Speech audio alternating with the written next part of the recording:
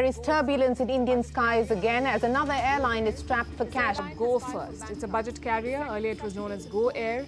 This airline has filed for bankruptcy. Gofirst has decided to file for bankruptcy. The airline has... ये दोनों कंपनियां जमीन पर आने के कगार पर हैं। इनमें से एक है गोफर्स्ट, जो कि वाडिया ग्रुप की पहली कंपनी है जो दिवालिया हो रही है। Is witnessing a churn. So this got me thinking, why do so many airline companies fail? Right now we have about 11 active airlines. But since the year 2000, about 13 airlines have shut down. Even when we hear about amazing growth in the aviation sector and experience it ourselves, but still airline companies keep failing. The newest to join the group is Gofirst, which declared bankruptcy because they were not able to operate more than half of their entire fleet, joining the likes of Kingfisher, JetAirways and Air Sahara, all of which were at one point of time the poster child of Indian aviation. Even the ones which are active aren't doing much good.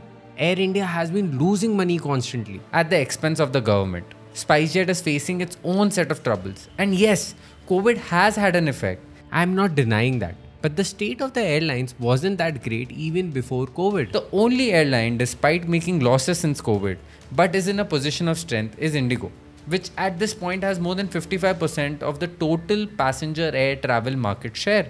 All this paints a very bleak picture about the state of various airlines.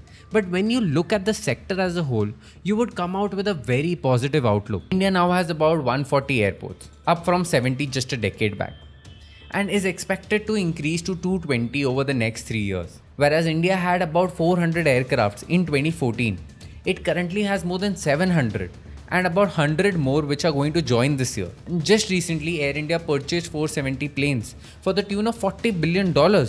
It's not just an Indian problem. Overall in the world, airline companies have always struggled to maintain profitability. So let's try to understand, why do airline companies face so much problem and why is it even more harder for Indian airlines? Let's start by looking at the cost of starting and operating an airline. Let's take Indigo for example, which is the biggest airline in India. The biggest upfront cost any airline pays for is either the purchase or leasing of planes. In 2005, Indigo placed a $6 billion order for 100 Airbus 320, which like most companies, it serviced through debt and equity. Other airlines can even choose to lease their own planes or buy second-hand planes to cut down on their cost. But everything considered, to the least, it would cost around 500 to 600 crores to get leasing and all of it set up. Then the cost of having a facility, training area and maintenance of the aircrafts. Over the 5-year period from 2015 to 2020, Indigo's total capital expenditure on property, plant and equipment have averaged around $400 million per year.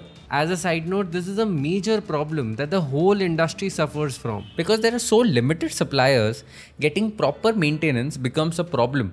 This is one of the major reasons Gofirst has attributed for their bankruptcy. Then you also need regulatory approval and licenses to operate an airline. Indigo and other airlines also have to comply with other regulations, such as obtaining landing rights and negotiating air traffic control agreements, which can involve significant costs. And finally, Indigo had to hire a team of pilots, cabin crew, maintenance crew, administrative crew, with personal cost accounting for approximately 15% of the airline's operating expense. Then comes insurance cost, reservation and booking cost, as typically airlines pay a percentage fee to booking sites and agents for their service. By far, the biggest cost to airline comes in form of fuel and labor costs.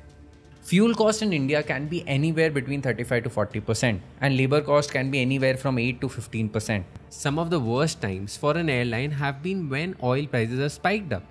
Airlines can prepare for slowly rising oil prices by charging more for tickets or by reducing the amount of flights, but sudden moves lead to them losing money. Since about 2/3 of the operating expenses are fixed, the marginal cost of taking any extra passengers are very small. This leads to overbooking and highly discounted seats, as a money-losing fare is better than no fare at all. This in itself is not a problem. There are a lot of capital-intensive businesses that make a lot of money, but all of them have one thing in common: some form of repeat consumer behavior, which means they need to acquire the customer only once. But airlines don't have that.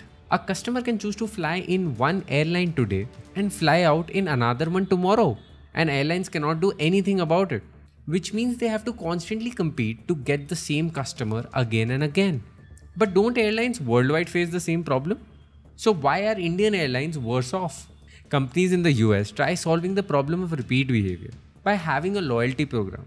But that hasn't worked out really well in India because of the price sensitive nature of the flyer.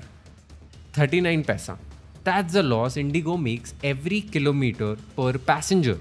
Even though it is the biggest airline in the country, India is very price sensitive or price conscious market, where as soon as airfares increase, the number of people choosing to fly start to decrease. When fares increase, people either choose to postpone their plans or take any other mode of transport, which has historically kept prices low, as airlines don't want to lose out on market share to any of the other competitors. And reduction in flyers also affects their occupancy rate, which makes them lose money. Then the factors such as high fuel prices and rupee to dollar depreciation makes it even more challenging. With regards to fuel price, if you look at US, where the fuel cost only represents about 12 to 15% of their operating expense, in India on the other hand it is about 35 to 40%. Briefly, because we import most of our fuel and heavily tax it as well on both national and state side. If you look at IndiGo, aircraft fuel expense increased by 153% against only a 55% increase in capacity. And when the price of rupee falls, it costs them even more to pay for those planes, as all of them are marked in dollar. And finally, the involvement of government, which makes things even more complicated. Government's direct involvement in implementing price caps, conditions on starting international flights, and the most damaging, high taxes on air fuel. Then the indirect involvement by running a state-owned airline in the form of Air India, which has been running in losses for the past 2 decades. By the end of it all, the whole industry works on 3 to 4% profit margin, which means 1 or 2 wrong decisions can lead to ruin. Take the case of Gofirst, which wasn't able to operate half of their fleet because of faulty engines and had to shut down. Or JetAirways, which shut down in 2019, but their trouble began in 2006 when they bought Air Sahara for $500 million. And also they did not adapt themselves to the low-cost model. On the flip side, you have IndiGo, which has been growing strongly year over year. And the main reason for that has been their sharp focus towards keeping their costs as low as possible, which means applying strategies where they buy only one kind of plane or frequently upgrading to newer and newer models to get more and more fuel efficiency. Airline industry is one of the most important sector in any country's economy. It has direct impact over various sectors such as tourism, restaurants, to name a few, and overall is a marker of how the economy is performing.